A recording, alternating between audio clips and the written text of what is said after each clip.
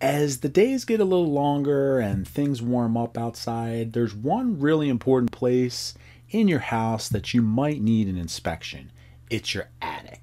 Today, I'm going to dive into your attic fan, why it needs a checkup, and why it's going to be really important not to miss this crucial step. First things first, let's talk about what an attic fan does and why it's important. Positioned strategically in the roof, an attic exhaust fan works tirelessly to create negative pressure. It's supposed to help vent hot air out of your attic, keeping your home cooler and reducing the strain on your air conditioning system. But there's a catch. Most homes are quite leaky, and most people consider the house and the attic to be disconnected. But the reality is that most attics have large holes and gaps that lead to the inside of your house. If your attic isn't properly sealed, having an attic fan can actually cause more problems than it solves. According to Dr. Allison Bailes, a building science guru, attic fans pull air from wherever they can get it, including your cool air from inside. They can also pull moist, damp air up into the house from the basement or crawl space. They can also disrupt the combustion appliance venting process. And ultimately, Dr. Bailes says it's not a good solution for a hot upper floor.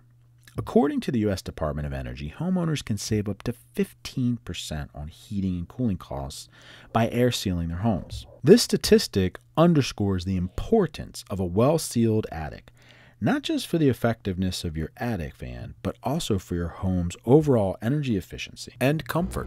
Let's take a closer look at this attic. Here we have a working attic fan.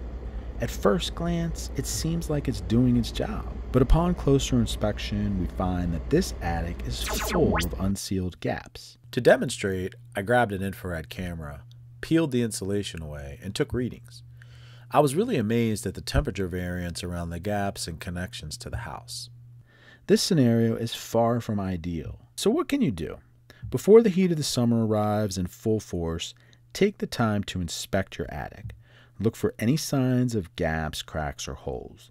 Pay special attention to areas around pipes, ductwork, and light fixtures. If you find any, it's time to seal them up. If you're not interested in getting in your attic, get a comprehensive home energy audit. In Maryland, it's only $100. It includes combustion appliance testing, attic and foundation inspections, and the blower door test.